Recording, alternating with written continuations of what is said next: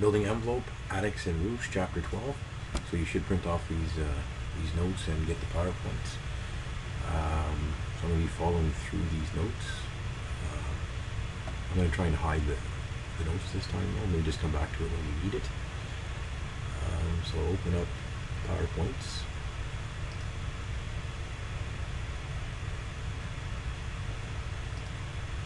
Here they are. So building envelope, chapter 12. Purpose of so roof ventilation, right? Is attics and roofs. The biggest thing there is roof ventilation. The purpose for venting is reducing ice damming. So ice damming we talked about in class on several occasions, but basically what it is having heat loss through this area. So you can see my cursor, heat loss through this area. What it'll do is actually then heat up the plywood. The plywood will then heat up the shingles will heat up the snow, and the water will travel downhill. So what ends up happening is this area right here is very warm, and then down here is cold. So as the water liquefies, it'll start running down the roof line and start to freeze and creating a dam.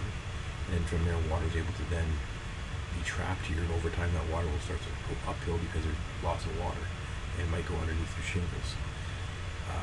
So if we had proper ventilation, so if we don't have the insulation touching the underside of the plywood, by code a 1-inch gap is what's required, but 2 is better. What that does is has cold air flowing between the plywood and the insulation, which then keeps the plywood cold, which prevents the snow from melting on the upper side. So you can see that's kind of the danger zone right here. So they're trying to make sure that we take care of that area. It's something that's been a problem for many years in construction, so what they've done is installed eave protection to try and find that solution. We'll get into that when we move through that section. So purpose is reducing ice damming, helps cool house in the summer. Right? So if we have good ventilation, we'll actually get a lot of that hot air out of the attic. So this is kind of effects of ice damming. So if we don't have eave protection, what could happen? So lots of rot here. This is all rot on the plywood. You can see same thing here, all rotted along the eave. So all that plywood's going to have to be replaced. You can see it's a fairly low slope roof, not a very high pitch, therefore a really tight attic, which then means not good ventilation. Okay? Probably no ventilation in this area. So usually that can kind of be somewhat fixed whenever you peel up the plywood. So if you're re-roofing, you peel up the plywood, there's no spiral vents in there, you can add spiral vents to help with ventilation. Sometimes even if the soffit on an older home, what they used to do is use plywood in the soffit area, which would allow for no ventilation at all. So a lot of times what I'll do is drill holes with a hole saw bit, maybe 3 or 4 holes within between each truss or rafter section to allow for airflow. So you actually get air coming through those soffits. So when the house was built, they probably installed plywood as the soffit, painted it white. Whenever that started to look a little bit ratty looking, what they did is install aluminum soffit, but never put holes through the plywood. So the aluminum soffit has holes. It looks like it's venting, but there's actually no ventilation. There's no holes to allow the airflow to go through. So if we get proper airflow from the soffit up to the peak, we'll actually prevent airflow through here, whether through a baffle or a spiral vent. So soffits are open, air comes through that crack up the roof line between the sheathing and the insulation, and it's supposed to pick up. So again, same thing, through the crack. You don't want that insulation spilling in here because then it blocks all your holes. So air up through the spiral vent into the attic, takes all that still air out of the attic and puts it through the peak ridge. So you either have a ridge vent there or a maxi vent there to exhaust the air through the center of the building. Okay. Let's see if I have another picture at the top of the building. Right here. That's a perfect scenario right here. So airflow through soffit between our gap, so 2-inch gap. And if there's any hot air in here, so in the summertime, right, this is going to heat up. The idea is air flows through here, grabs that hot air, brings it out. If there's any moisture, same idea. Air flows through, grabs the moisture, takes it out. So continuous airflow through the eave and through the peak. So So there's many options for venting at the peak. So just making sure we're following the notes. Help cool house in the summer. Hot shingles heat up the attic. Hot shingles on the roof also reduces the shingle life. So if we can keep the attic cool, then we're not actually cooking the shingle from the top and the bottom. If we overheat the shingles, that's when they start to kind of disintegrate and the aggregate will fall off the shingle. So venting will remove that hot air, making everything better. It makes the attic healthier, it makes the shingles last longer, it makes your house feel cooler. So people inside are happier. So ventilation also helps with drying the attic in the wintertime. So in the wintertime, we're showering, we're cooking, the house is fairly airtight, all the windows are sealed, we're not going outside as often, so we're spending more time inside, so there's lots of moisture in the house. That moisture, if we don't have a good air barrier through the ceiling, so let's say if we have lights that are leaking, if we ever had a good air barrier, so it's an older home, and we have air leakage, well, where air goes, moisture goes. So in the wintertime, we're going to have moisture build up in the attic. So if we have proper venting, we'll be able to get the airflow to go through and remove that moist air in the wintertime. Another thing is not enough insulation. Right? So ventilation, if we don't have enough insulation, then we're going to lose all our heat. All our heat's going to be in the attic.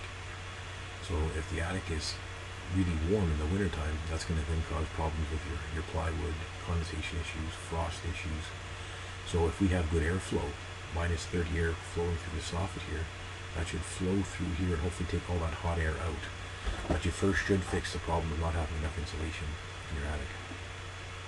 So in the wintertime, we want that attic up here, this section of the attic, to be minus 30. So if it's minus 30 outside, you want minus 30 up here. In the summertime, if it's 20 down here, we want 20 here. So again, we're trying to always maintain the same temperature from the attic as what we have outside. And if we can achieve that, then we have a healthy roof. So I'll just kind of go back to a slide that shows frost. Right here. So this is your insulation. So it looks like the airflow is not perfect. But there's probably moisture leaving the building. So not a very good air barrier on the ceiling. Moisture is getting into the attic. So it's condensing and then it's turning into frost. It's not an issue at this moment, but as soon as it starts to warm up a little bit, things start to thaw out, this will thaw and then fall onto the insulation and maybe leak into the building.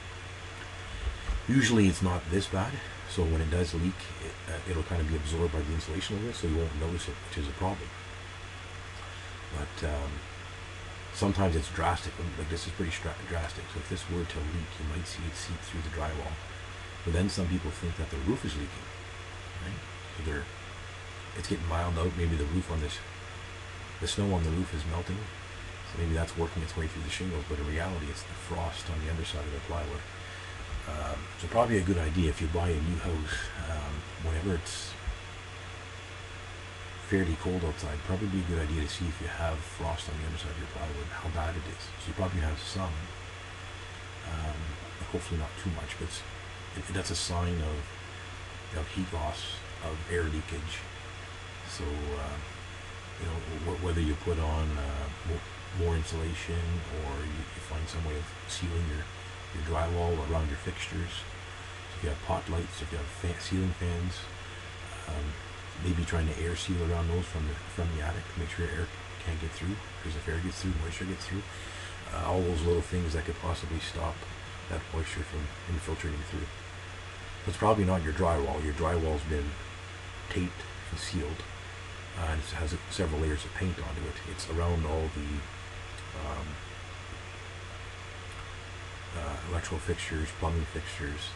So some of that stuff you can't see from below because it's in the wall, but if you go in the attic, you might be able to see them coming through. If you spray foam around the pipes, spray foam around the wires. If it's your house, you want to make sure it's good for a long period of time. Contractors don't typically do that. They'll try and do it during the framing stage, but it's those details that easily get missed.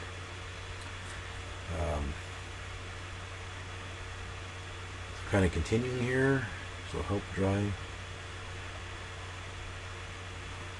So basically for ventilation, there's a ratio of 1 square foot of ventilation for every 300 square feet of insulated ceiling. That's kind of the general rule. If you have a lower pitched roof, you would want to increase that. So you can see here on the code here. So building code requires a 1 in 300. So for every 300 square feet of ceiling, you require 1 square foot of ventilation. So basically what you're doing there is taking your ceiling area and then dividing by 300, and that'll tell you what you get for square feet for ventilation. We'll do an example of that in a second there, but just want to finish the notes on that section first. So if you have a hip roof, so hip roofs are going to be tighter again, not a lot of room for this to occur, right? It kind of dies into the hip, right? So on a gable roof, every single space between the rafters is a ventilation chute, if you will. When you have a hip roof where the jack rafters hit the hip, that air is then stopped. It's damp, so it can't flow. So a hip roof will have a lot less of these channels to allow air to flow through. Therefore, you have to increase the amount of ventilation. So in that case, it would be for every 150 square foot of ceiling, you need 1 square foot of ventilation, so more. So less space, therefore we need to increase the amount of venting. Okay, so either a hip roof or anything below 612.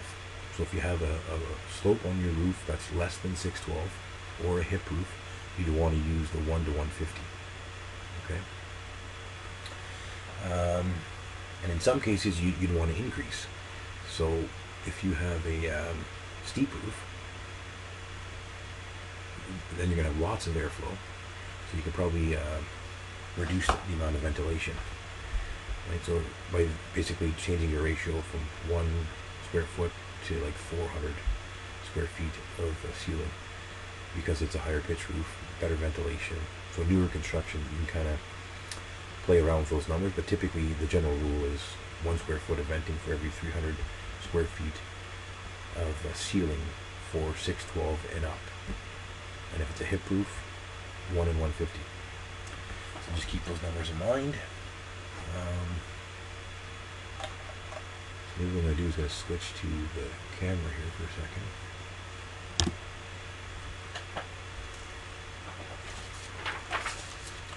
So if we're looking at the example given was basically a bungalow, so 300. I guess that's on the next sheet there, the ratio of 1 to 300 for insulated ceiling. So whenever you figure out, so if you have 900 square feet of ceiling, you divide by 300, that's going to give you, I guess 3 square feet of ventilation. So 3 square feet, basically you need 50% of that at the soffit, 50% of that at the peak. Okay, so if we have 900 feet square of ceiling, we're going to take that number there and then divide it by 300 if it's a gable roof with the slope 612 or greater. So if we go 900 divided by 300, that gives us 3 feet squared of venting. Well, 50% of that is at the soffit, and then 50% of that is at the peak. So basically 1.5 feet squared at the soffit and 1.5 feet squared at the peak. So we tend to overdo it a little bit, which is not too bad. If you have too much ventilation, you can kind of create kind of like a cyclone in your attic where the insulation is being blown around a little bit. I would say you can never have enough soffit venting, because there's 2 things that the spiral vents will do on the building. It will allow the plywood to stay cold, preventing ice damming, but it also helps to circulate and get rid of the stale and hot air of your attic. So if we can have a styro vent at every single location at the soffit. That would be great. It's not required though. By code, it's not required, but definitely a good idea. The peak, you'd want to pay attention. That's where you're going to have the air flowing out. Okay, so there you'd kind of want to try and hit that number. So depending on what you're using, if we kind of look at the next page here, and so kind of the options. So 50% at the soffit, so achieved by using styro vents or insulation baffles. Just go back to it. So that's your styro vent.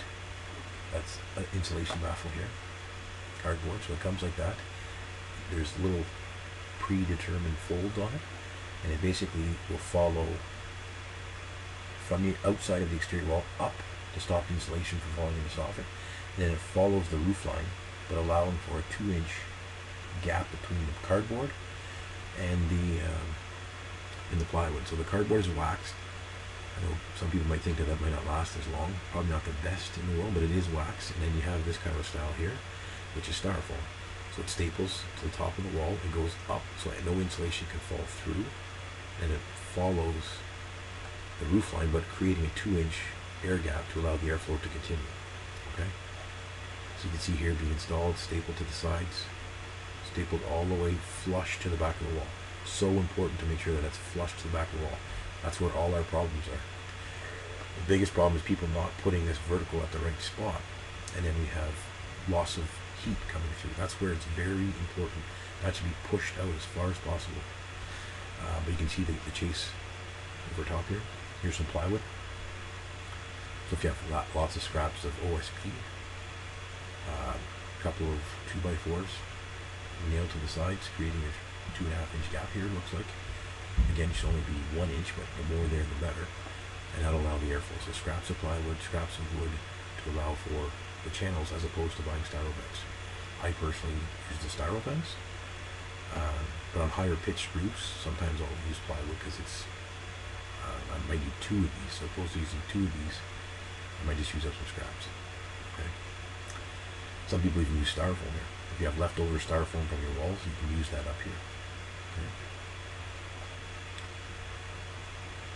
That's the key, right? You see how they're curling onto the wall here? So here they put a bat of insulation, which is something that I've done on conventional. When you don't have a raised heel, this is what you would do. You put a dam here. So you could put a piece of plywood here. You could put a piece of cardboard here. You could put a piece of styrofoam here. Something to stop that insulation from falling in the soffit. You can't have this happen. If this happens, it's going to go over top of that vent, and then you're going to cut the airflow, which is then going to cause ice damming. It's going to cause attic issues. So that's what they call damming the end of the ventilation chute. So that being said, so 50% at the soffit, using either the baffle, styro vents, or scrap materials to make sure that that insulation doesn't get into the soffit. Keep insulation from touching the underside of the roof. That's also important. And then we need 50% at the peak. Right, so achieved by roof vents, so mushroom vents, maxi vents, ridge venting, then gable end venting.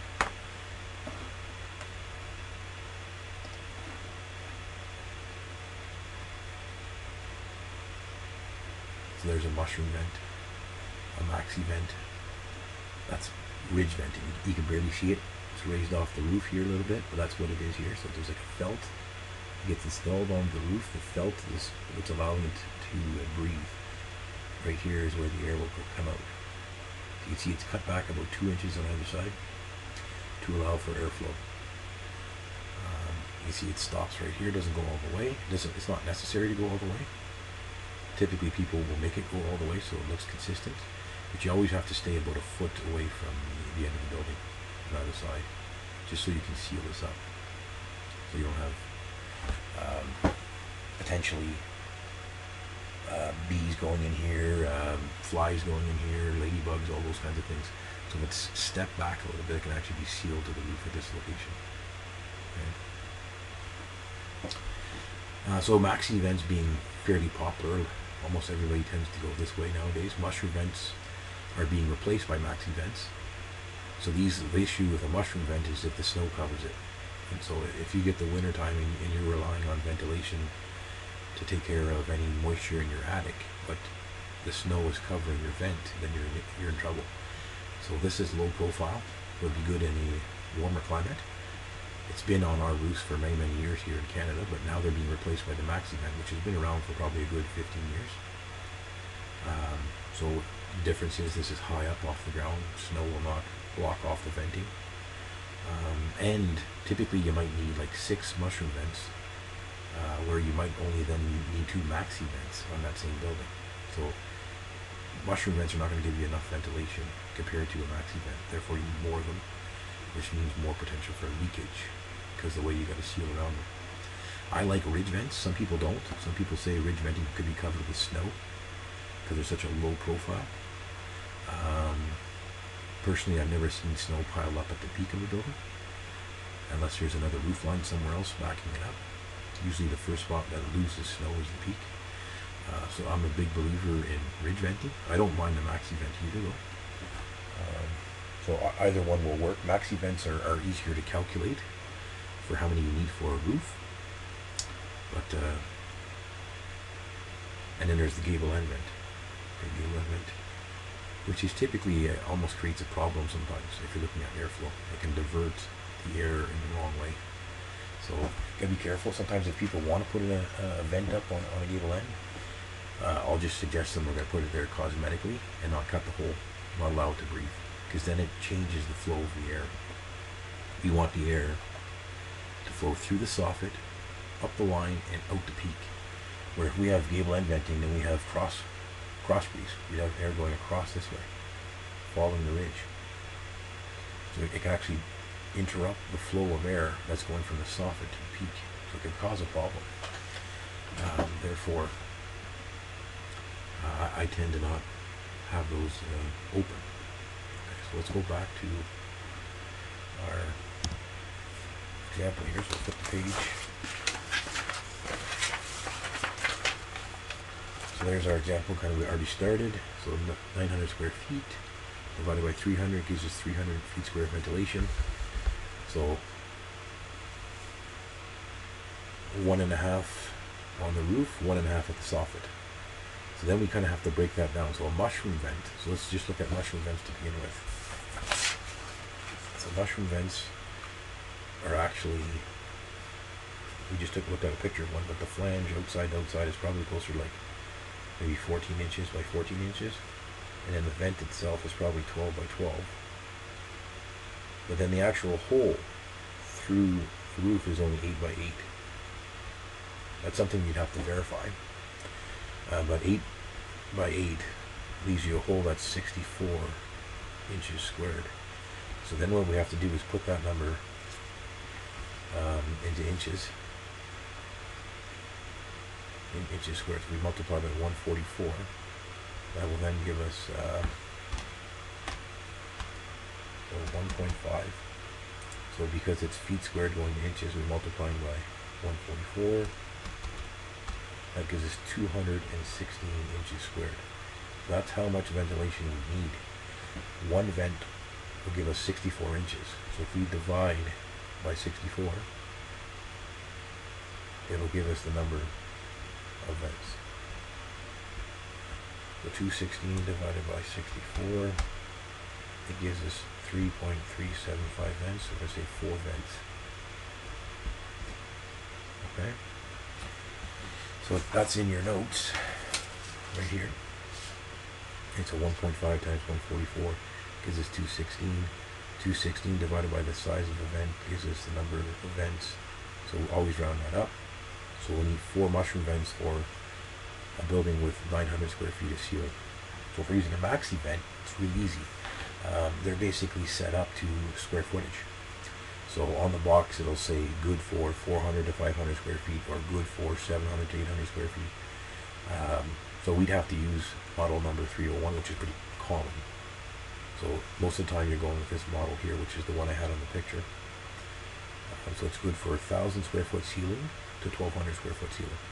So in that range. So sometimes you need 2 of them depending on the building. So it's a 2 1,000 square foot home, you'd be using 2 of these. So on a smaller home, you can pretty well get away with 1. So we had 4 mushroom vents, or if we use a maxi vent, we're using 1 of them.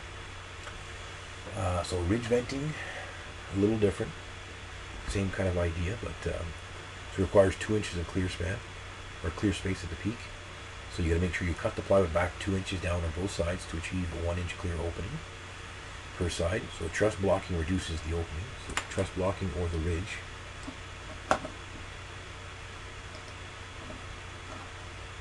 You see here, that's the ridge.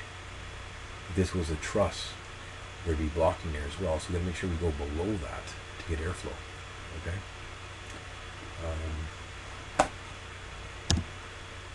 So that's what I mean by truss blocking could reduce it. Then you need to determine the length of the ridge venting. So how much venting do we need? So we want a 2 inch gap. So take the required venting at the peak and divide by 2 inches. So we need 216 inches squared divided by 2 inches. And that will give us 108 inches. So we need 9 feet of ridge venting on that building. So a building 900 by 900 could be 30 by 30. So the ridge might be 32 feet. Of those 32 feet, we only need 9 feet of ridging. Right? So imagine a building being like that, a gable, let's say. The distance from here to here could be 32 feet for a projection. Right? The building itself is only 30 by 30, make 900 square feet. So we only need 9 feet of that building to be vented. We can go a little bit more than that to make it look good, but at least we know what we're covering code. Okay.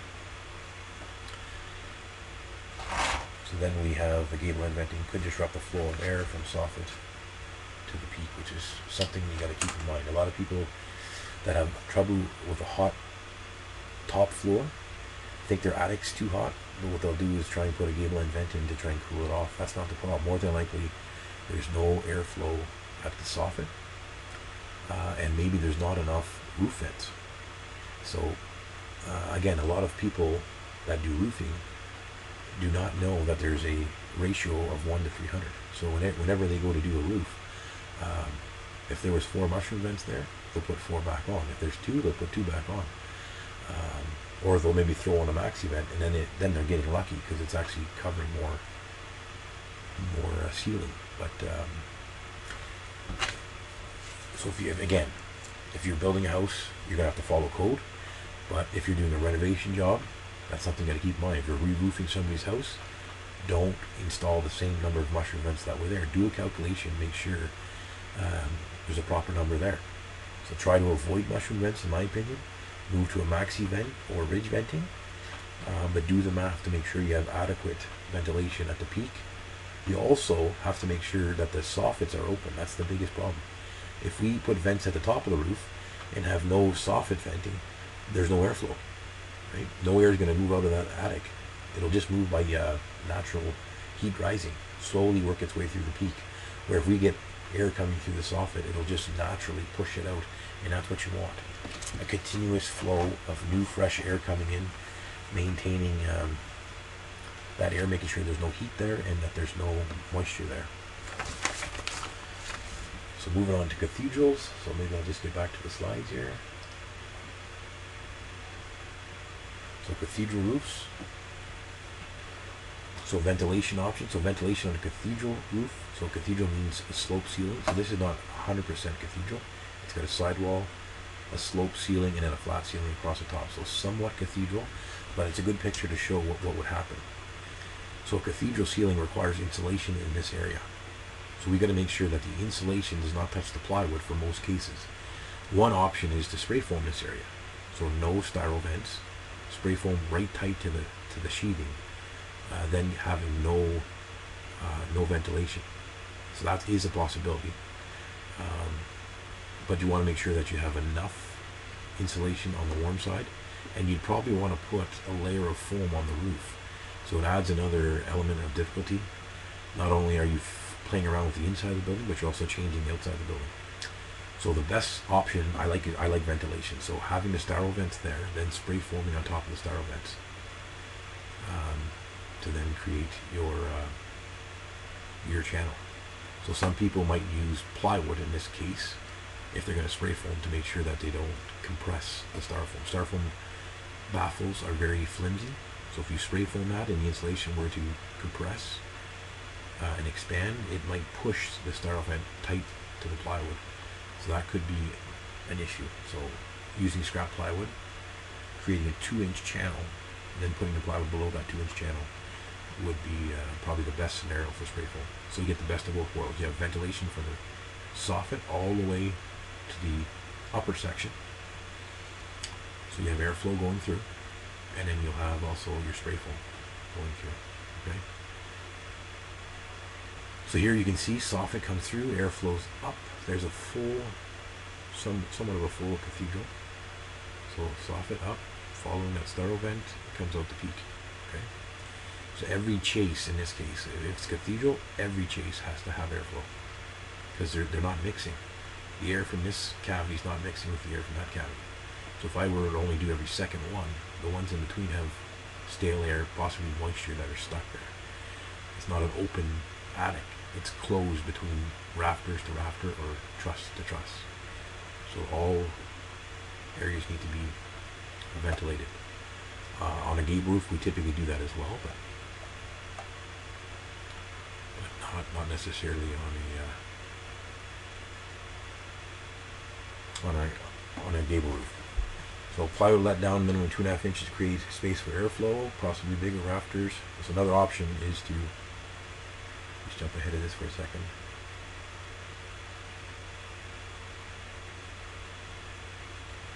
So another option is to go with a bigger rafter than your insulation.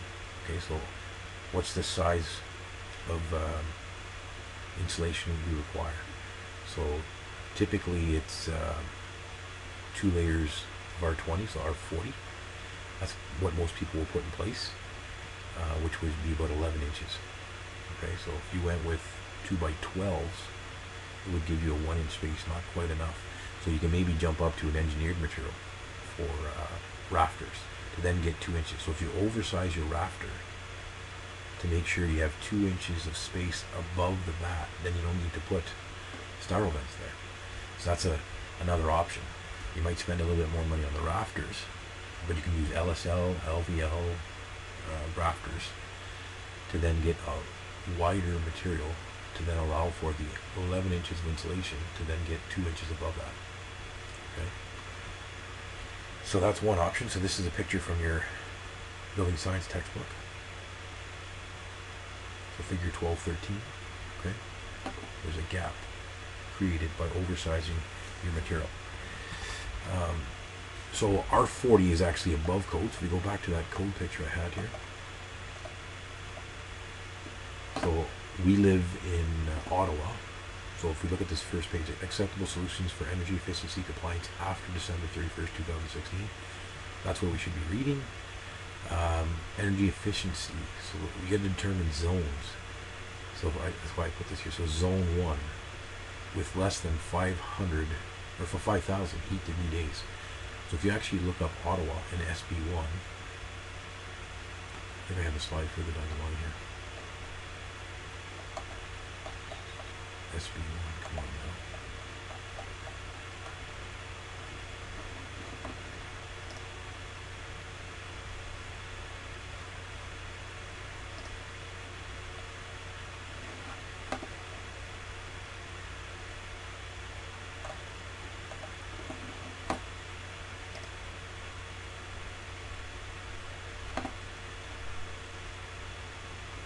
Let's see if I can get over here. For some reason it's not linked over. Right here. So this is under SB1. So I actually have this under your course documents. So SB1, we looked at this last semester. You can see Ottawa here. We looked at it for snow load. So we go all the way down, snow load. So 2.4 plus 0.4, so 2.8. I think it says 2.9 on our handout. Snow load, but if you go back to this column, degree days below 18 degrees Celsius. So Ottawa is 4,600. Okay, we'll talk about that when we get to heat protection, what it means. But SB1, depending on where you live, you take a look under heat degree days with 4,600. Okay, so if we go back to that chart we were just looking at,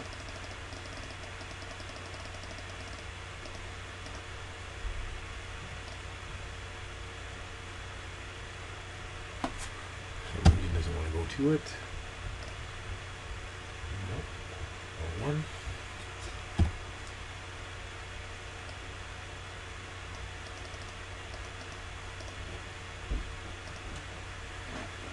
So 4,600, right? So Ottawa is 4,600. So zone 1 with less than 5,000 heat degree days. So over 4,600, so we're zone 1. So now we'd have to look at the chart for zone 1. So compliance packages for space, heat, and equipment. So these are the packages that you need to pick from. So basically all your R values for certain areas. So whether it's ceiling with attic space, ceiling without attic, exposed floors, so cathedral, or cantilever floors, or a floor over a garage, or a floor over a crawl space. Walls above grade, so our exterior walls, basement walls, R values. Below grade slab, so we have a slab below grade. What's the R value for that? It's not even required, nothing. Heated slab, so if you have radiant heating in your concrete in the basement, what's the minimum R value required? Edge of below grade slab, less than or equal to 600 millimeters below grade, so if you have a frost wall basically, what is the R value for that slab? Window and siding, so R values, so actually U values for windows. So U values works a little differently. The lower the number, the better the window. Okay. Skylight, same idea, U value, lower number, better the skylight, better efficiency. Space heating equipment, so the efficiency of the equipment. HRV, so heat recovery ventilator, is it required? And what is the efficiency? Domestic water heater, energy efficiency, rating. Okay, there's your ratings. So if you look at the top, zone 1, which is our area, compliance package for space heating equipment with annual fuel utilization efficiency of greater than or equal to 92%. So basically, high efficiency furnace, high efficiency space heating equipment. That's one chart. So I click to the next chart. Zone 1 compliance package for space heating equipment with 84% less than or equal to the annual utilization. So they're basically between 84% and 92%. No, below 92% and less than or equal to 84%. Sorry. Okay, so basically below 92%, you'd be in this range. So you're not spending as much on space heating equipment. Therefore, our values are probably going to be higher. Okay, so look at the here we're spending a little bit more money on our our heating equipment. So our values will tend to be a little bit lower. They kind of try to offset the cost a little bit. So if you're going to spend more on your equipment, you can then save on insulation for the meantime. Eventually they'll crack it all down and it'll be a standard across the board. But for now they're trying to ease people into it. They don't want to push contractors away. So they're trying to make it a slow progression. And there's also electric space heating. So depending on where you live, you might not be able to get natural gas or propane. You can get propane anywhere, but the cost might be too high. So some people might want to go with electric space heating. Then there's only 4 packages, and you'll see that the R values are quite high here because electricity is expensive. I'm trying to kind of push you away from that. So all these components on the left are the same on all the charts. And then there's packages, right? So for high efficiency, there's 1, 2, 3, 4, 5, 6 packages. Mid-range efficiency, there's 1, 2, 3, 4, 5, 6 packages. And then for electrical space heating, there's only 4. Okay, so you kind of look maybe ceiling without attic for the first one. So ceiling without attic, R31 right across the board. That's what we're looking at, right? Cathedral ceilings, ceiling without an attic. So R31. Now I go to the next package. So mid-range, same thing, R31. And if we go to electric, R31 across the board. So it's not changing for the ceiling. So let's just look at ceiling with attic. High efficiency, so 60 for package 1, 60 for package 2, 50 for package 3, 60, 50, 60. So high efficiency furnace. You still want the R value fairly high there. Okay? Go to the next one. So that they've dropped it down to 50 here, which kind of seems weird. A lower efficiency furnace, they're allowing for a smaller R value. B4, which is nice, so they actually want 60 as the R value for a ceiling with attic, and they want HH. HH is actually high heel truss. You see down here, HH equals 10 inches of high heel. So a high heel truss. So this is a very decent package. I like the start of it anyways. So R30 exposed floor. That's a little low, 31. Everywhere else is 35. Look at the insulation. So BAT 22, 7.5 continuous, which will not perform as well as you would think. We did testing on those. In the basement, R12 with 10 of continuous insulation. So they want to have a styrofoam glued onto the concrete with an R value of 10, and then 12-inch BAT in a wall in front of that. And then everything else below that is windows and stuff like that. But I take out the high energy efficiency. There's a nice package here. These are good numbers. So 35 in the floors. Good numbers in the bats and continuous. Low on the ceiling. So you're just looking at the different packages, right? If you wanted to follow code. The other option is following Energy Star or R2000, which would not be following these numbers.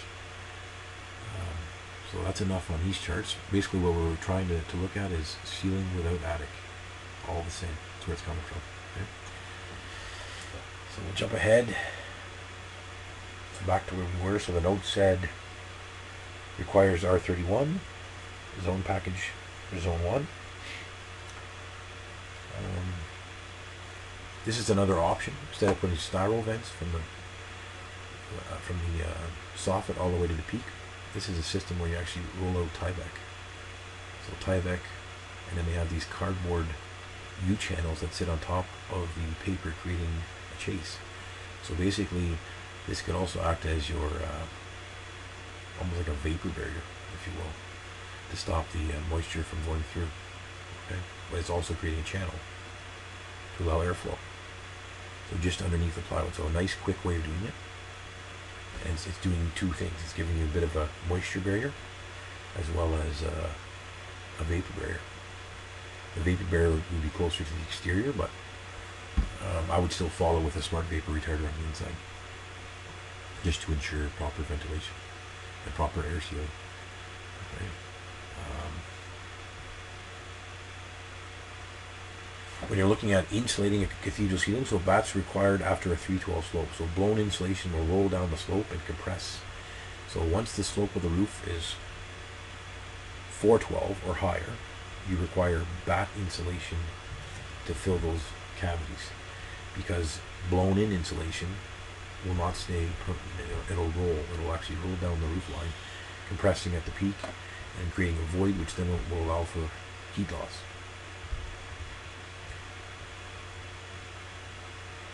There's the gaps here. There's code. This is the caption of the code book. So minimum 1 inch. So performed bathroom must provide minimum 1 inch of clearance, 2 inches above insulation. Clearance and extend 2 inches above insulation. So it's going to extend 2 inches above the insulation this direction. So create a 1 inch gap and 2 inches above insulation. So pass. So 2 inches is to me kind of playing with fire, because if somebody comes in and tops up their insulation, they add 6 inches of insulation, now the baffle's no longer good. So I like to bypass my styro vents past the insulation by about a foot to allow for future upgrades of insulation.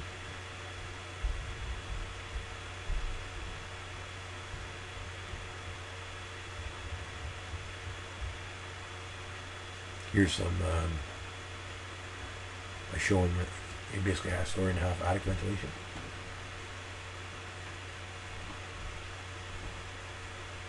So the building is insulated all the way around the perimeter, and you need to make sure you have airflow throughout that.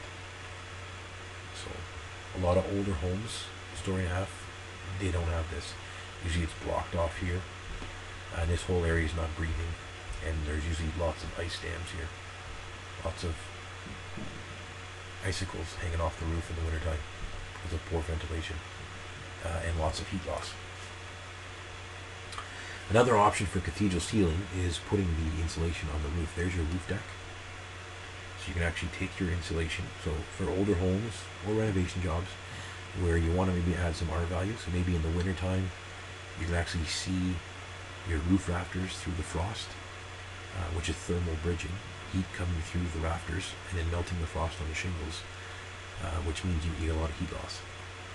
So if your house has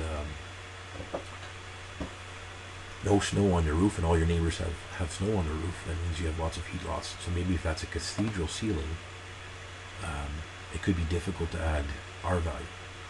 If it's a flat ceiling, you can go up there and add more insulation in the attic and try and air seal around all the plumbing and the electrical wires coming through. But if it's cathedral, you're limited, so that you'd have to then take off the shingles and potentially insulate from above. It's costly, but this is an option. So here you can see they're actually putting sleepers down on the roof and they're insulating in between. So they're still going to have thermal bridging here, but they're increasing air value a little bit, and then they strap on top of that to allow for airflow.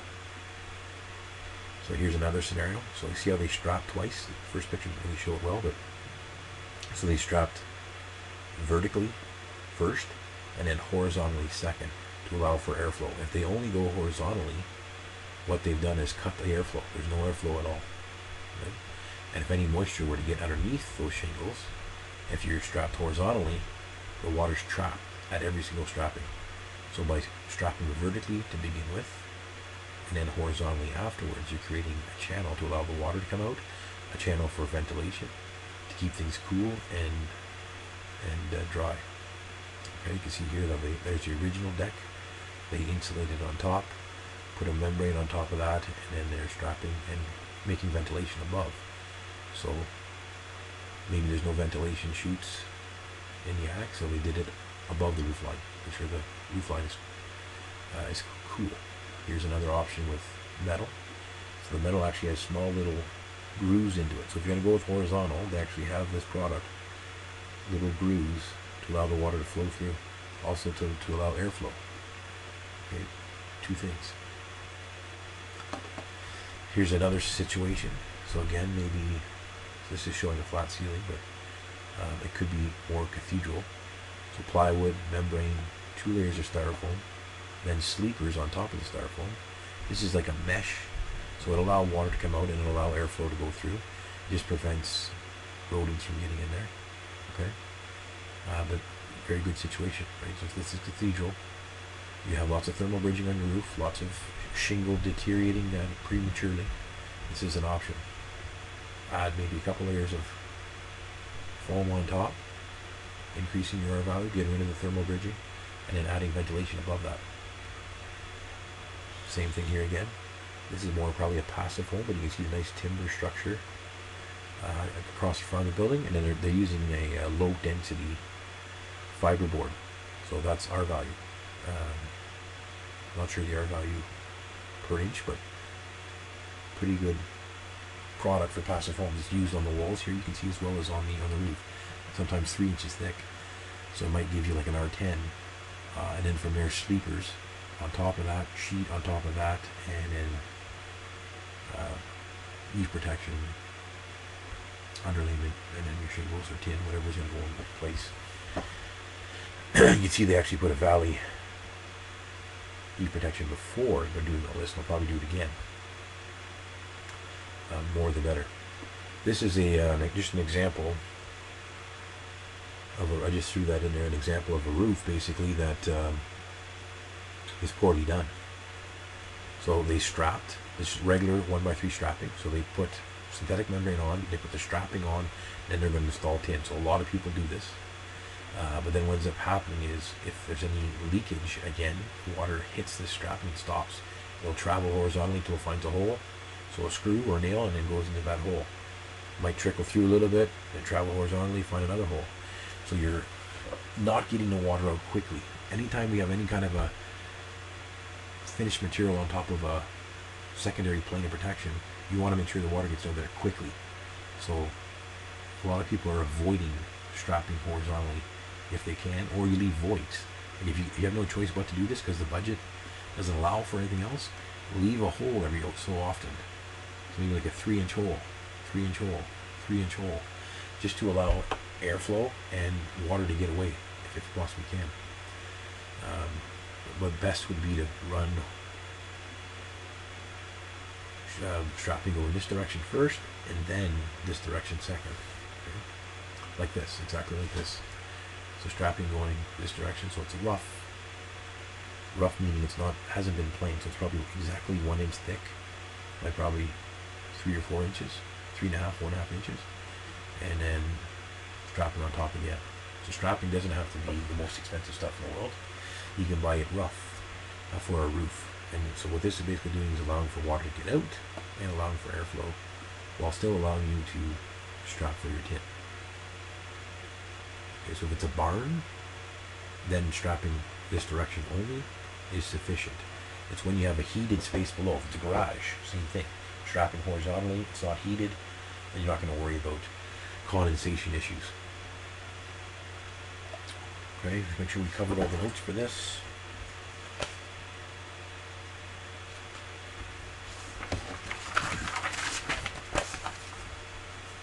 Next is truss uplift. Okay, it occurs in winter when the upper cord of truss contains more moisture than the lower cord. So basically the upper cord is above the insulation, therefore it's cold and damp. Right? So this top section is above the insulation, so it's cold and damp. The bottom, lower cord, is covered with insulation. Okay, so that bottom cord is covered with insulation, therefore it's warm and dry. So there's a difference in humidity from upper components to lower components. And what ends up happening is the upper components will expand. When they expand, they're going to go up. They can't go down. Right? If they're nailed down, which they shouldn't be, they can't go up. Or they can't go down, sorry. So they have no choice but to only go up. So when they decide to expand up, they grab the bottom core and lift. So what that ends up doing is actually cracks the drywall in this corner. Okay, cracks the drywall. The drywall comes up the ceiling. Drywall comes up the wall and on the ceiling, and it gets taped there with a piece of tape and mud. That's only so strong. If that's actually trying to lift, it'll crack that drywall joint to the point where sometimes it even grabs onto the double top plate and rips it up a little bit. It'll lift it a ½ inch off of the top plate. So that's truss uplift. So that only occurs in the middle of the building. Or if we have a wall here, if we have a wall here, that's where the problem is. It's not near the exterior walls, it's near the central walls on the building. So the truss wants to go up in the middle on a larger span, and that causes drywall to crack. So how do we prevent that? The biggest way is a clip or floating the corners. So if we look at the options here, solutions, so design roof with shorter truss spans, so then there's less uplift. Use half span trusses. So half span trusses meaning have the trusses land. So this is one truss, one component, right? And it gets linked to this component, but it gets installed in two different pieces. So this is a load bearing wall. All the weight is transferred onto here, so half span truss. So then all the weight is actually in the middle. So if there's any truss uplift that's going to occur, it's going to occur over here. So you're kind of reducing the span. So you're putting all the weight where it normally would cause truss uplift. That's one way to eliminate it. So half span trusses, so all the weight is on the central girder or load bearing partition. So basically not allowed to bow because all the weight is pushing down on it. Another solution is using kiln drying wood for manufacturing trusses. That's now a standard. But the key is, how is it stored on site? How is it stored at the yard? So once the trusses are made, are they protected from moisture? So do we throw a tarp on top of the trusses until we go to use them? That'll help a little bit, but depending on how big your tarp is, it can actually trap moisture. So you want to make sure that your tarp is not draped over top of the trusses and touching the grass, because then you're creating a greenhouse. Moisture will not be able to escape from the ground. So if there's any moisture in the ground, it's going to be trapped in that tarp, making it worse. So just covering the top of the truss with a tarp or sheathing to make sure that moisture is not getting into those materials. Making sure the trusses are up off the ground on blocking. So again, moisture from the ground cannot get into the wood. Making sure they're also nice and flat, just to ease with putting the trusses up.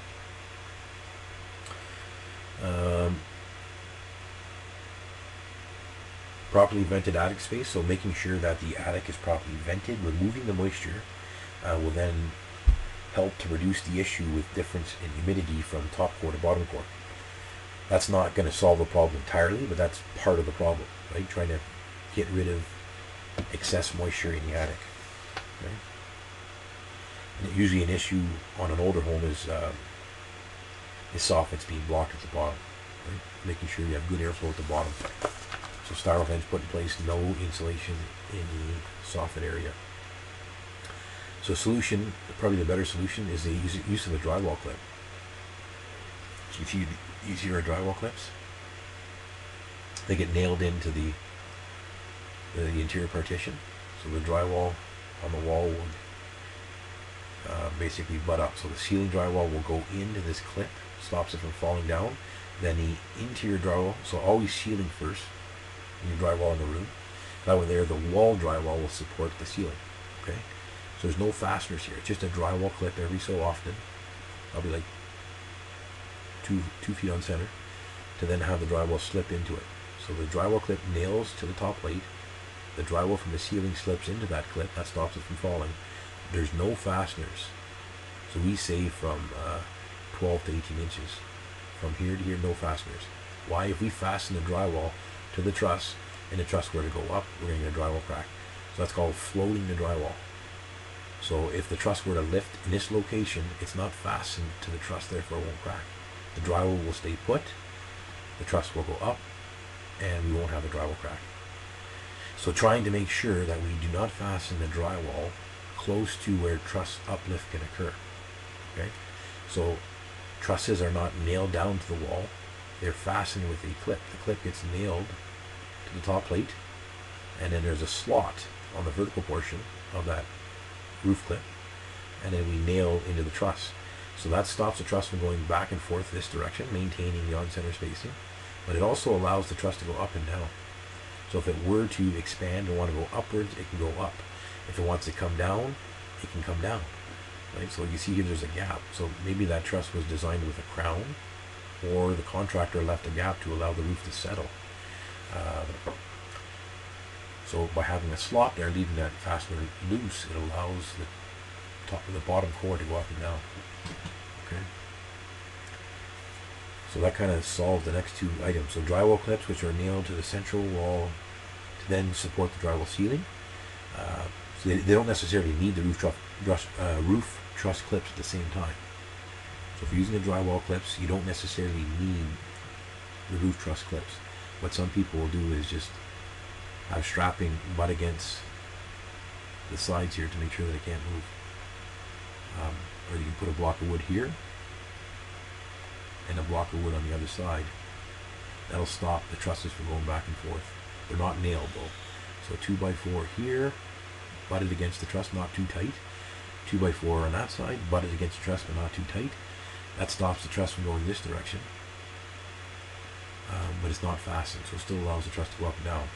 Then with the use of drywall clips and floating the corners, you'll prevent the cracks. So truss uplift creates cracks on ceiling and wall connections near the center of the building.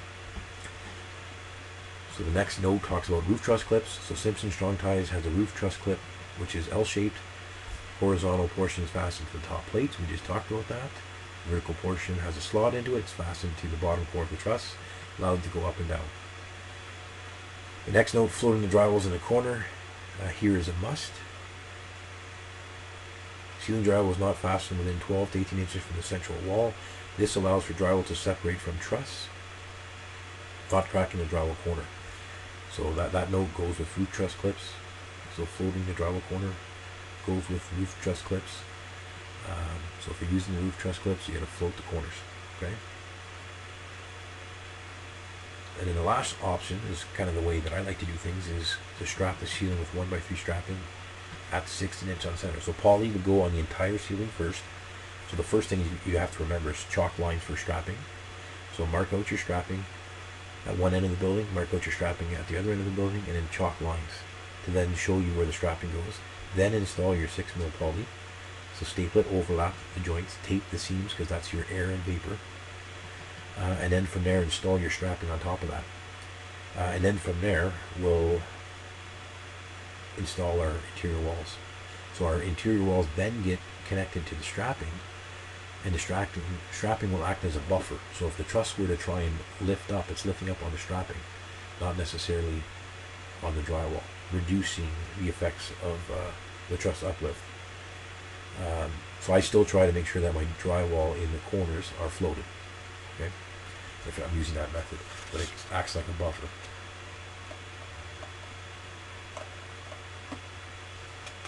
Okay, but I have pictures of that.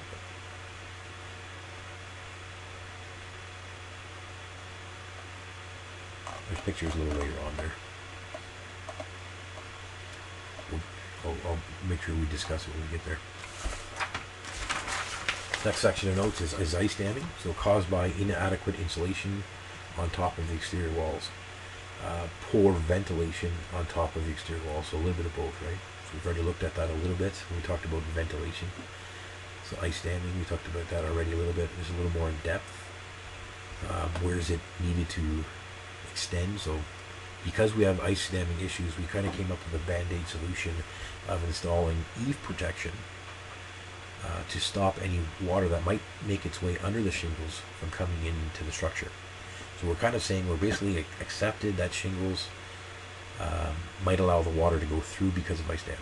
So ice damming we looked at on the slide right here. So this is the vulnerable spot where we have heat loss. Heats up the plywood, melts the snow, then as it works its way down, this section's cold because there's no heat loss here, so this is cold, so then it freezes. That mound gets bigger, creating a dam. So again, the next day, heat from here melts the snow, the water falls into that dam, it's now getting trapped, and then it tries to work up the shingle. So it goes underneath the shingle and potentially falls into the attic. So by code, what they've told us to do, this is actually the code here. So code 9.26.51, so part 9, section 26, subsection 5.1, talks about eave protection needs to extend horizontally 300 millimeters in from the inside face. So 3 millimeters in, which is 12 inches basically, 11 3/4 to be exact. And if you went up vertical from there, that's minimum where the eave protection has to go to. So it's not a 3-foot piece of eave protection. It's not 36 inches, or it's not a standard one piece of ice and water shield at the bottom of the roof. If you have a large overhang, you might require 2 rolls of eave protection. So where the eave protection stops is based off of code. So again, a lot of roofers, again, they're not trained on building science, right? They've been hired because they're not scared of heights, and usually after that the job becomes pretty repetitive. So from one job to the next, typically what they'll do is do what they did on the previous job. So if the previous job had 1 row of ice and water shield or eave protection, then they'll do the same on the next job, not even looking at the building, not even looking at the overhang. Again, never do something without knowing the reason why. The reason why we put eave protection there is to stop ice damming, and the problem can occur within a foot from the inside face of the building. So they're saying this is the vulnerable area. This is where the snow is going to melt. So they want to make sure the eave protection surpasses, probably a stop about here. Right? They want to make sure that eave protection passes the problem spot so that water can't travel that high, get over top of the eave protection and fall into the attic. Eave protection is a peel and snip membrane. When a nail goes through it, it seals. So we're fairly well protected from here to here as long as the water can't travel above it. So that's very crucial. Stop your eave protection when it's from the inside face 1 foot in horizontally and go up vertically from there. So never be shy to overdo it. Otherwise you're going to get callbacks. Rotted plywood, right? Rotted plywood here. And usually the fascia is all rotted, some of the rafters are rotted, it can create a disaster. And obviously water in your ceiling. So this is another code caption, so 926.5, eave protection, there's the exact sentence. So, except as provided in sentence 2, eave protection shall be provided on shingles, shake, or tile roof extending from the edge of the roof to a minimum of 2'11" up the roof slope to a line not less than 300 millimeters inside the interface of the exterior wall. Okay, so minimum is 2'11", but also keep in mind it has to be a foot within. Okay, it can't be any less than 3 feet, but may need to be more depending on how far projection is. Another item I'm going to need a little bit shortly is, when is it required? Eave protection is required. Eave protection is not required over unheated garages, carports, and porches, where the roof overhang exceeds 2'11" measure along the roof slope edge to the roof interface of the exterior wall. On roof of asphalt shingles installed in accordance with subsection 926.8. On roofs with slopes 1 in 1.5 or greater, or in regions with 3,500 degrees or fewer degree heat days. So in regions with 3,500 or fewer degree days. So Ottawa's 4,600. So if it's less than that, then we do not require it. Most companies now require it. So code sometimes, it says this here, but if you actually look at your shingles, it may be required to get the warranty. Like Gaff requires it. Other companies will require it as well. So always make sure you read manufacturer specs as well as follow code. So most people will have it on there, but the key is if it's over unheated garage, carport, or porch, it's not required. It's only if it's heated space. Because heated space is going to have heat loss. Heat loss is what creates the ice damming, and that's the reason why we have eave protection. So if it's unheated, it's not required. Okay? So this is not very clear here, but degree days below 18 degrees Celsius. We looked at the code already. But Ottawa, 4602 here. I think if you click on this link, it'll open up, but I have it here as well. Ottawa, 4600 heat degree days.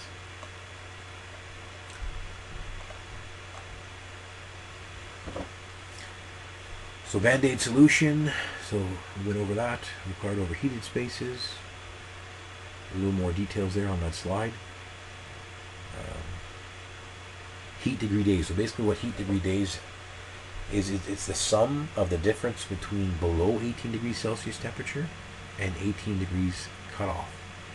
So basically there's an 18 degrees Celsius cutoff. So if it's basically if it's warmer than 18 degrees Celsius, ice damming is not an issue. So if the temperature goes below 18 degrees Celsius, that number is then tabulated. So how do they get to 3,500 degree days? So in Ottawa, we have 4,600 heat degree days. How did they come up with that number? So basically what they did is any number or any day where the temperature was below 18 degrees, they took that number and tallied it, write it down on a piece of paper. So for every day of the year, when there was a temperature below 18 degrees Celsius, they took the difference. So let's say one day it was 16 degrees. That's 2 degrees less than 18. So they wrote down 2 for that day. Maybe the next day it was 14 degrees. So that's a difference of 4. So they write down the 4. So now we have 6 degrees of difference for the first 2 days of the year. They continue doing that for the entire year. So if it's below 18 degrees, they take the difference and they add it up throughout the entire year. At the end of the year, they tabulate it, and that's where the number comes from. So in Ottawa, there's 4,600 degrees calculated, basically, where it's below 18 degrees Celsius. So depending on where you live, so basically the higher the number, the colder the environment. The lower the number, the warmer the environment. Right? So that's kind of where it's tabulated, and that's found, like I said, in SB1, which is this chart here. This chart is only one page of several. Right? So it has all of, this is from the Ontario Building Code, so it has all the bigger locations in Ontario. Okay.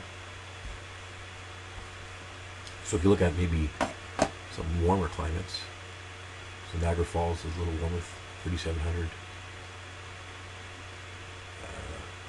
Can't really read that there, but that one's 3,800. Oakville, 3,800. Okay, so some of them are a little bit close to that 3,500 heat degree day cutoff. So we continue here. So type of heat protection, self-sealing bitmus membrane, so peeling stick. Dealing with this situation, the best solution is achieving good ventilation in that area. Keeps the plywood cold, so ventilation baffles, styro vents, will help with ice damming. So the styro vents help with ventilation of the roof, but also helps with ice damming. So it does two things. Make sure to dam the end to prevent wind washing.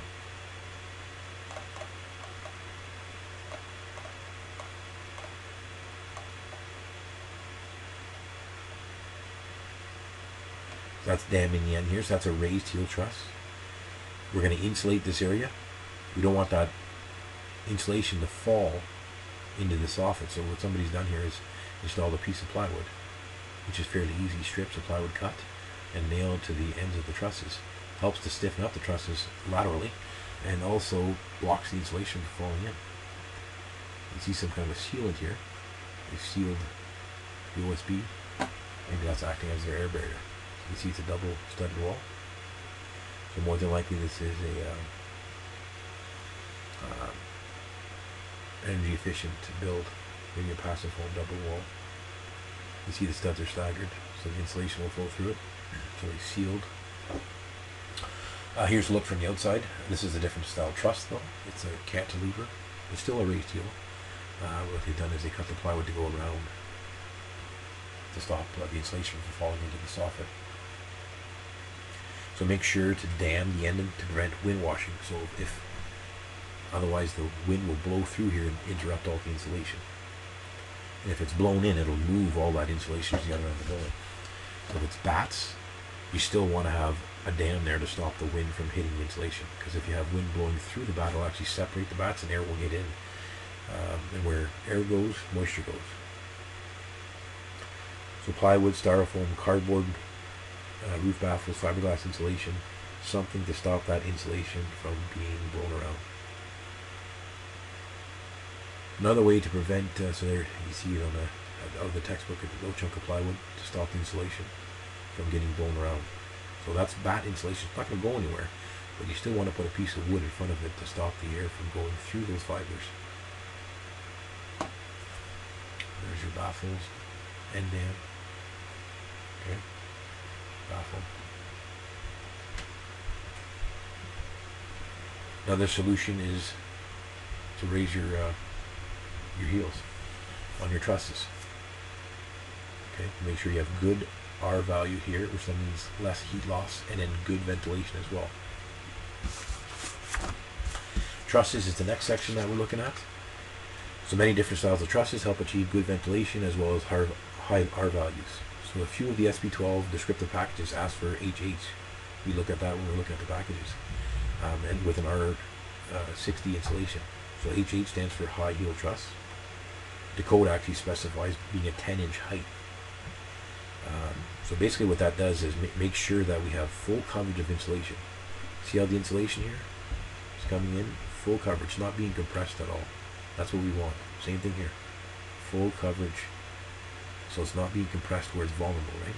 Typically we lose lots of heat from here through a standard house. Let's try to find a bad one. These are all good. Raised heel. Right here, this area, very thin.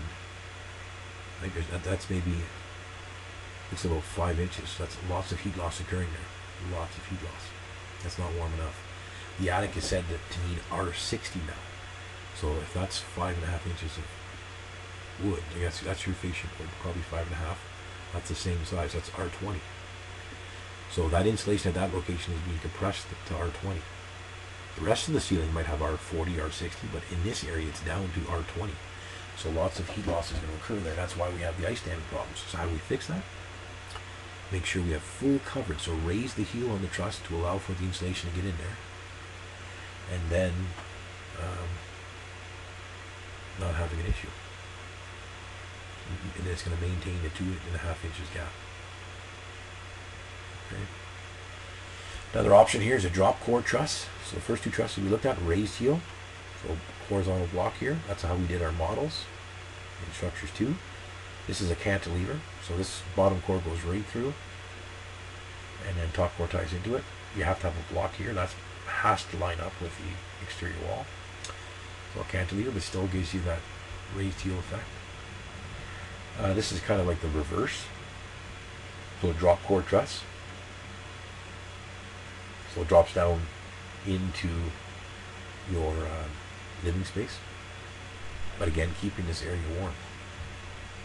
Right, so this is all attic, basically, so that within a nice drop the ceiling. So the walls have to be a little bit higher. But it does the job. It keeps all this area warm. You're not having thermal bridging through this area. And good ventilation. Lots of ventilation here. Insulation stops right here. So you're getting almost 3.5 inches of airflow. Scissor truss, so cathedral ceiling.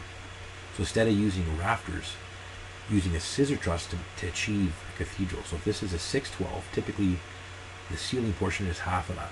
So that'd be a 3.12. If that's a 8.12, that's a 4.12. And what that does is make sure that we have enough insulation here to not create a problem. So it mimics like a rafter. In the old days it would be a rafter, and then you'd insulate in between the rafters, but that's not good ventilation. So how do you avoid that? If you want a cathedral ceiling, use scissor trusses. Lots of room for insulation, lots of room for airflow. So you see the insulation here? On a cathedral ceiling, it only needs to be R31. But again, it's not being compressed because of the scissor truss. A rafter would only be maybe 5.5 inches, 2x6, right? On an older home. Not too many 2x8 rafters on older homes. So we only have about 3 inches where it's vulnerable. So new construction, avoid the rafters unless you're going to use like an engineered material. Use a scissor truss to then get that proper spacing to get R value and ventilation. So we looked at all the different types there, I believe. Here, the last one's parallel core. So parallel core, so that looks like a rafter, right? So the top core is parallel to the bottom core. But again, it's a truss, so they're able to put a fairly decent width in there to then achieve insulation and airflow. Again, you can see the insulation where it stops. There's airflow above it. Same thing here. Insulation above it. Okay. This one here is sitting on top of the wall. So getting good R value all the way to the exterior, so it has to be insulated to here. You need to have a dam there. And this one here is not sitting on top. So again, this is all going to be insulated, therefore stopping heat loss where potentially it could create a dam. So all these trusses dealing with making sure R value, where it's important, is achieved. So the advantage of these trusses, depending on the truss, main intention is to increase the insulation over the wall plate, preventing ice damming from occurring, allowing enough room to install ventilation chutes that do not compress the insulation at the top of the plate. So minimum 1 inch, but 2.5, 2 inch recommended. Some allow for full depth insulation, which is ideal. There's one there that actually helps with truss uplift, so drop core truss actually helps with truss uplift. Okay. Disadvantage, there is added cost. For some, wall height is higher, so therefore more siding or brick required to cover the wall. So a little more costly that way as well. So the truss itself is more expensive, there's more finish required. But the advantage there is also you have more brick above the windows, so it looks a little more appealing. So a little bit of an advantage within the disadvantage. Requires longer studs. For some, the truss is part of the wall and needs to be sheathed and finished with cladding. So kind of tying it together there. Then we move on to flat roofs. Structurally designed to take additional loads. So it has to take the load of the snow, possibly mechanical equipment if it's a commercial building, or even if it's residential, but not very common. Roofing product. So, and possibly people. So sometimes if you have a flat roof or a flat section over a garage, that might be covered with a deck. So you gotta make sure you're allowing for the weight of that deck as well, and the people that are going to be on top of it. You also have to allow for possibly collection of water. What are you going to do with that water? Where's it going to go? So sloping the water, or going to some kind of a drain somewhere to then get it off. So a scupper to get the water off the roof. Different types of membranes used on flat roofs. There's sheet vinyl membranes. This is the sheet vinyl here, I think, on the picture. There's also torched on. That's a membrane there as well. Here's a torched on membrane. So usually the fire protected coating below that. So there might be a layer of like a low density board, and then from there they're installing paper on top of that, and then the actual torched on membrane. And then there's tar and gravel. So maybe this is more commercial, but some R value there. So some kind of R values, then some asphalt, then a cover board, so like a medium density or low density board, more tar, then a membrane, more tar, membrane, more tar, membrane, and then tar and gravel. Okay, you can see here the gravel kind of stuck in to the tar. With some of these roofs, ventilation is a factor, so they have to make sure they implement that into the design. And this one here had some ventilation at the bottom here, I suppose a little bit, but nothing really to say. So if they have a high R value, then it's not an issue, because a dew point will occur outside of the space. This one here, not much of a, again, not much of a ventilation. There's a little bit of ventilation through these, almost like a plate system. So you can see styrofoam membranes, drainage layer, and then geotextile cloth, and then you got your green roof. Okay. Here is using like a SIP product. So SIP, so structurally insulated panels. So styrofoam or plywood nailed down to the top of a roof. It looks like it's actually screwed down with long screws and a washer. Flat roof, an access hatch, and then from there it's going to receive more likely a vinyl membrane or maybe a torched on membrane.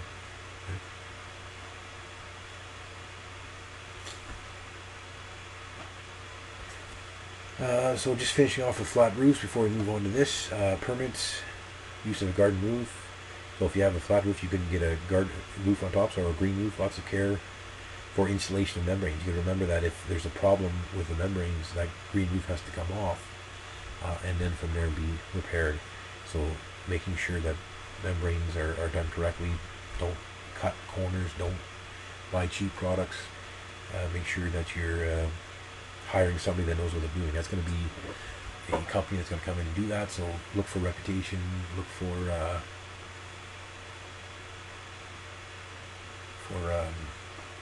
references, so you can take a look and see what they have done. So the garden roof has a lot of advantages, keeping the building cool, also absorbing some of that moisture, which then keeps the building cool. Also adds R value property as well, right? Any kind of material that has any kind of void is going to stop heat from escaping. So it helps out with two things: a little bit of insulating values, as well as keeping the building cool in the summer months. So the moisture in the ground will then make sure that the roof is not overheated, transferring that heat to the inside of the structure. So pretty good advantage, but high costs. You want to make sure you do things correctly. Controlling air leakage at the ceiling. So moving on, controlling air leakage at the ceiling. So there's our ceiling. So this is typically what's happening on a lot of homes nowadays, is the SPA method.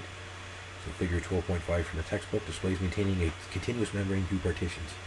So when you build your partition wall, we have a piece of plastic flapping through, so we did that in semester 1. And then from there, the ceiling poly will then tie into it, making it continuous and sealed. Okay, so it's acting as the air and the vapor. So sealed poly approach across the ceiling. This is not the way I build houses. I build houses having the plastic go right through the entire structure. Then I strap the entire ceiling. Then I build the interior partitions. Why? To avoid having joints like this at every single partition wall. Kind of almost doing the ADA approach, but no drywall. Just using 6mm poly and strapping. Then install the walls. So this is fairly common though, very common way of doing things. The key there is to make sure that things are sealed, overlapped and sealed. Try to make things as airtight as possible. When you look at the AD approach, so figure 1216, you can see basically potentially poly strapping and drywall are installed onto the ceiling to begin with. The drywall is coated with one coat of tape and mud to ensure air sealing, so all the joints are coated with mud, and then the tape is embedded into the mud, minimum, and then from there they can actually put up the walls. So basically that drywall is acting as the air barrier as well as the fire barrier. Okay, so is it required? No, but it's not a bad idea. Okay, do you see that happen a lot? No, it's not very common.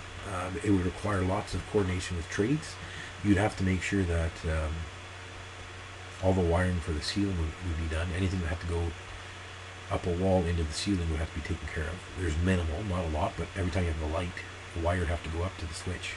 So from the switch, the wire goes up to the ceiling for the lights. So all that would have to be taken care of beforehand. So coordination of that could be an issue.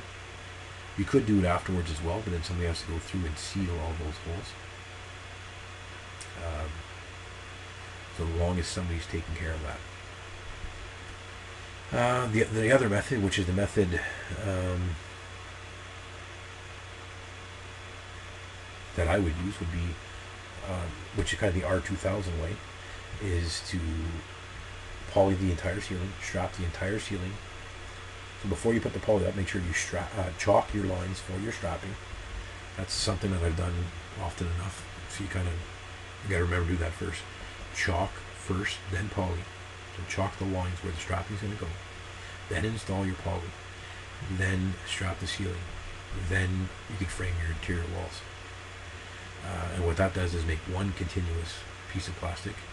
The plastic on the ceiling would have to be overlapped and seams taped or sealed. So tape preferably, because sealing, it needs to be sealed up against a solid surface, and that's not possible on a ceiling. So tape the joints. And then you need to put your walls up. So I usually use strapping on the floor, and there's strapping on the ceiling. So those two strappings take up the double top plate. So when I frame my interior walls, they have one bottom plate and one top plate. There's a strapping on the floor and a strapping on the ceiling that takes up the double top plate on the exterior walls, making the height of all the walls the same. Okay. Some people leave out the floor strapping and have a gap to allow for expansion or compression. Shingles kind of adding weight to the trusses, and the trusses settling a little bit. I like to keep things fairly tight. I figure wood is kiln dried, shouldn't have an issue. So that's kind of the way I like to tackle it. But there's other ways of looking at it. So that this method creates a continuous vapor, achieving minimum joints. So a lot less joints on a ceiling done this way than the SPA approach that was shown in the first slide. Minimizes labor cost because there's less sealing to do. You don't have to add plastic in between the two top plates on the interior walls. And it also helps to reduce truss uplift because the strapping acts as a buffer. Other areas that you have to try and concern yourself with. So here's poly going on. So this is a Siga, which I believe is a German company. Pretty good product though. They make a lot of good flashing tapes. Here they're putting a membrane on the ceiling prior to. Okay, there's your cathedral ceiling. Looks like a floor joist. They're installing membrane on first. Okay. That wall seems to be installed after the membrane. They didn't strap it. They went on right onto that membrane. That's another way, right? They didn't strap it. They just nailed that to the other side of the truss. So here you can see membrane, strapping, then wall. Makes so much more sense, right? Otherwise they'd have to have, this wall would have to be built prior to, which would be hard, first of all, because it's on an angle. Then it'd have to have poly in between that, and that poly would then have to seal to the poly on the roof.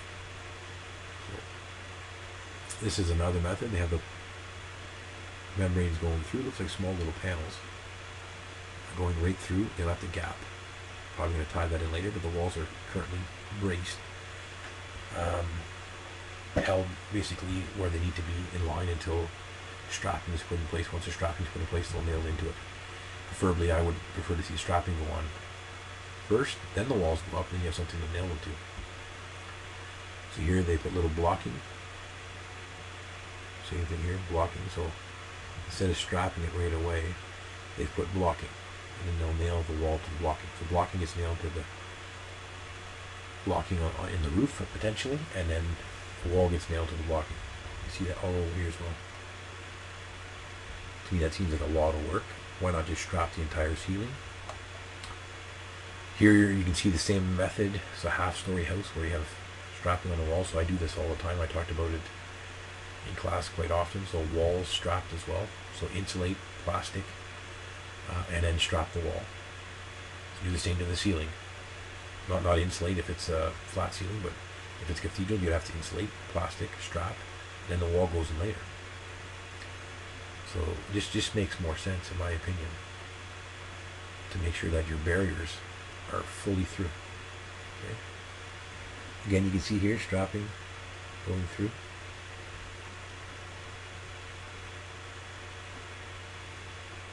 Okay. This is a first floor to a second floor. I just kind of, the same idea as that. On a first floor, we seem to do it right on the first floor. Like I said, this is the way I do it on every single building. Strapping goes through and the wall goes on top of it. Not everybody does that. But they'll do it from the first floor to the second floor. So interior walls, so that's your second floor floor joist. They strap it, then they build walls on top of it. So the same thing could happen on your upper floor. For some reason, they just don't do it. Here you can see again the strapping going through, wall nailed into it. Here they're using 2x2, so that's actually 1.5 inch strapping. So it's insulated plastic, then they strap it, and then electricians can actually run their wires through this 1.5 inch void. They can drill their holes, run their wires through, put their boxes in. So all the wiring is on the warm side of the barrier, and then all the wiring does not affect the barrier. It doesn't go through the barrier, so you don't have to seal it on all those holes. Again, here's another, not a very clear picture, but the wall is strapped. You see the boxes, the wires running in front of the poly. Barely just see the wire running. Okay. Plumbing and electrical. So if you look at plumbing through an attic, so obviously this is a partition wall. So there's a piece of plastic through that partition wall. Plumber drills a hole through it. You've now broken the seal. So a lot of times what they'll use is a gasket that you use on the roof, and they'll put that over top of that wall plate and then seal it. So then they added a piece of plywood on top of that to act as like a washer to then hold it down. But they seal that gasket to the plastic. See right here? The plastic on the ceiling was put in place. They drilled the hole through, created a gap. So air seal around it. Not too many people do that. Like most people won't even go back and caulk it. So caulking, seal it, so acoustic caulking, not a bad idea. Or the gasket that you use on a roof. Rubber, so neoprene rubber gasket. Acoustic caulking underneath it. You don't necessarily need the acoustic caulking around here, but you could. Okay? To make sure it's all one. So anytime a plumber drills holes through your walls, that should be sealed. Here you can see what's coming through. You got wires coming through. You got plumbing coming through. Maybe going for a stack. So that's going to go through the roof at some point. But these are basically your stacks of air behind water. That has to have a pipe going through the roof. So these are tying to a bathroom, maybe to another bathroom, or a laundry room. So when those come through, they have to be sealed. So here there's spray foaming. That's another good option, right? Once all this work is done, a small little thin layer of spray foam to seal around all these holes would be a good idea. And then from there, blow on top of that. To spray foam the entire attic would be too expensive and not really cost effective. Like blown insulation does a good job. But you put a thin layer of spray foam on the entire bottom floor. So you see how there's no 6mm poly here? So maybe this is a renovation job. Older home, never had poly there. So how could you air seal an older house? Possibly remove all the insulation. So there are actually companies that'll come in there and they'll suck out all the insulation, You could then put a skim coat of spray foam and then follow with matte insulation to get your proper R value afterwards. So like a 1-inch, half-inch coat of spray foam just to air seal. So if you have electrical boxes, making sure that they're sealed to the poly. Pot lights, making sure they're sealed to the poly. There's usually also a big gasket that goes around it to hold the insulation back. And you're not allowed to have insulation touch a light fixture because it'll catch fire. So there's a certain distance between the fixture and combustibles. So there's a big gasket. I brought it into the classroom the one day there. I was holding all my insulation with it. It was blue. But that will go around and surround the fixture, making sure that insulation does not touch the fixture to catch fire. But it also creates that seal. There would have to be one hole cut through that gasket to allow the wire to go through, and again, that would have to be sealed. So here, chimney coming through. So there's your poly. So you can see that they're sealing the poly to the wood. So they're going to create a solid gasket in the wood. The poly seals to the wood on all sides. And a piece of plywood goes over top and then seals. And then you seal around the pipe and the joint. So there'll be another piece of plywood going here as well, creating an airtight box. Again, what typically happens is they puncture a hole through the 6mm poly, and that's it. Nobody fixes it. Nobody comes in and seals it afterwards. So it's hard to seal the plastic around the pipe. So what they've done is they sealed the plastic to this wood, to this wood, to that wood, and to that wood. So the 6mm poly's sealed to that wood. And then what they're doing is creating an airtight seal within this frame. So then they put gasket, so caulking on top, a layer of plywood on top, caulk around that circle, caulk the edges, and another piece of plywood, and then again caulk around the rest of the ring, trying to be as airtight as possible. And again, a lot of work, a lot of detailing. It's something that people don't necessarily see. Once that 6mm poly's on and you're standing below it, it looks like you're looking up at a ceiling. So to actually see this detail where there's a breach in the system, you'd have to go into the attic. So first insulate and then seal properly to make sure there's no issues there. Okay. Attic hatches, also called scuttle. So this figure here is figure 1219. Again, one of those things that gets put in place and people just seem to not treat it like a door or a window. And that's basically what it is. It's a door or a window. This is a wall. You have to maintain air leakage, vapor, moisture, and thermal. So a lot of times nowadays this hatch door is actually a piece of metal sandwiched in between polyisosanurate. Okay? So you need to have weather stripping on the door. So this is the door. The door has to be weather stripped to the jamb. If this is the jamb, we have to insulate between the jamb and the frame. So spray foam potentially in this area, all the way around the perimeter. And then from there, we need to add insulation to the hatch. So if this is R60, this should be made R60 as well. So glue on styrofoam to the hatch to make sure you've achieved the same R value as the entire ceiling. Otherwise, this is a weak point, and that's where you're going to have lots of heat loss. Okay?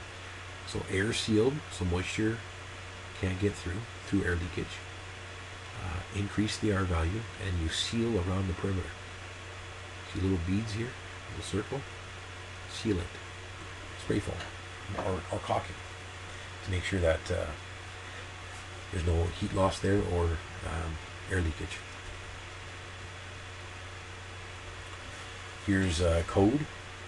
So the minimum size for a typical attic hatch is 500 millimeters by 700 millimeters, so 19 3/4 by 27.5. So we typically say 20 by 28. You also need to have basically 2 feet, 600 millimeters or 23 5/8 of headspace above the hatch to allow somebody to be able to get in there and do work. Okay, so attic hatch is not required unless the space is over 10 meters squared or 108 feet squared. So every attic space must be provided with an attic access or hatchway if the area of the attic is greater than, so it's less than this, I'm not worried about, with a dimension greater than 3'3", and attic space is more than 23 5/8 at the highest point. So if it's smaller than that, there's no sense in having an attic hatch. You can't get in there anyways. Okay. So that's right from the code. So part 9, section 19, subsection 2.1.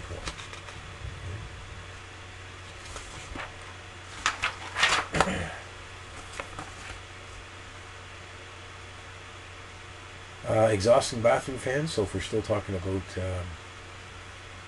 kind of the air leakage. So exhausting bathroom fans to the exterior, not into the attic. So you see that a lot, where people are exhausting bathroom fans into the attic space, adding moisture to the attic, which creates frost in the wintertime, and lots of mold issues.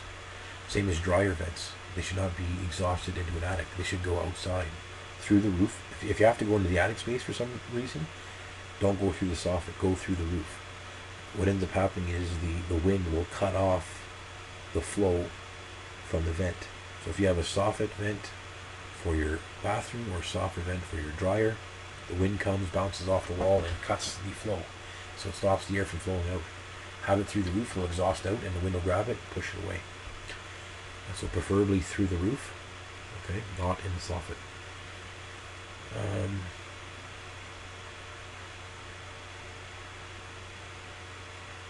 Another issue with air leakage into the attic is not enough ventilation, or it's done incorrectly. Too much venting can blow insulation around. Okay. Sometimes the gable end vents actually cause a problem. We talked about that already. It'll just kind of break the flow. So again, think things through. Make sure you don't try to fix something by creating a problem.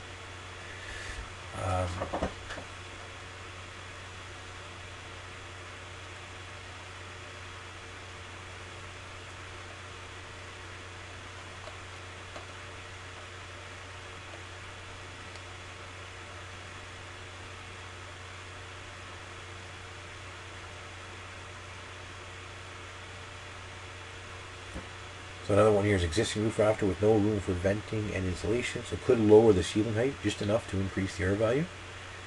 Thought I had that picture in here somewhere, but see it. Sure I put it in, but maybe I forgot to save it.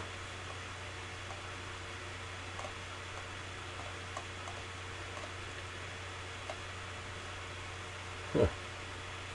I'll just open up the textbook there. It's figure 12.12. So I'll come back to the camera for a second here.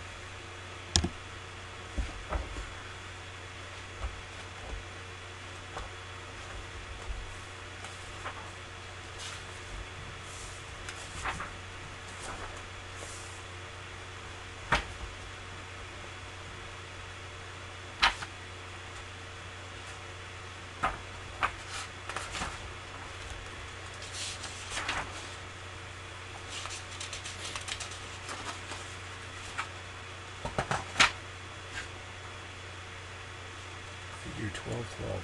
Is that right?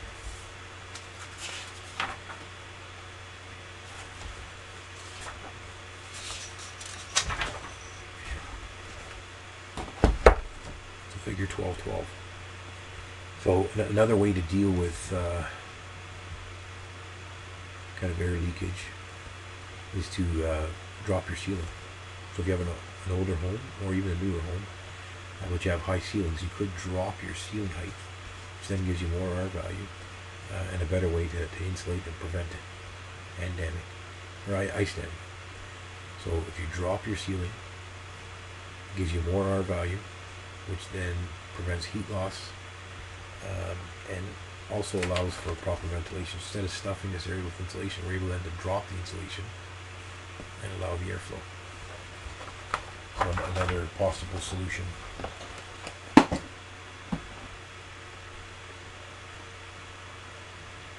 It requires higher walls to maintain ceiling height. So with new construction, you have to raise the wall height, but it's a way to do something potentially on a existing structure if you have high walls to begin with, or if you don't care if your walls are lowered down, just slightly enough to get the R value to then get the proper ventilation. There's also unvented roofs. We'll go back to the slides here. don't know if I have any. I had pictures of unvented roofs too, but